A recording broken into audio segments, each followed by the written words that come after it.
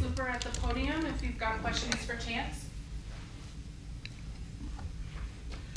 Chance, coach was talking about the wide receiver room, and he basically said, "Look, I got no doubts we've got enough guys to make plays." I mean, just hey, what's the depth and the competition like in that room day to day?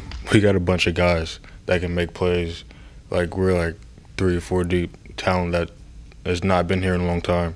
So like everybody has real high confidence in our receiver room, and everybody knows that we're gonna make plays. So. Wide receiver room not only really got better this offseason with additions, what are some of the things that you hope to teach throughout this campus season to some of the younger guys that are stepping in for the first season of SEC ball? That at the end of the day, it's just football.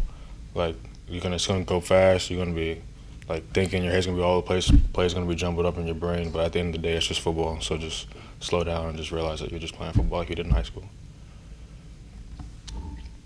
So Coach Peeler comes in and has his motto, nasty wideouts that he's had before. He said you guys kind of voted on. It's like, yeah, let's try to bring that on. What was that like, kind of having his motto and kind of taking it on as your own, as Mizzou's nasty wideouts? Well, at first we were like we kind of went our own thing, you know, and we weren't gonna go with it. But then like we did our research and the history of it, and it's kind of like a fraternity. So we're like, okay, there's been some dudes that were nasty wideouts. So we're like, all right, we're gonna go with it, and we just went with it. So we're nasty wideouts now. How do you make it your own though? That's a good question. You got to make plays consistently. Yeah. Chance, anytime there's a team with a lot of receivers, sometimes you wonder, like, how does everyone stay happy because there's only one ball to go around? Yeah. How do you think this group will handle that? Well, there's a lot of games in the season, and so there's enough for everybody, really.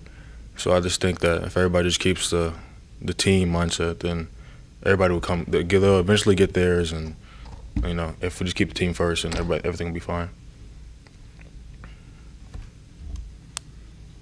Anything else for Chance? Thank you, sir.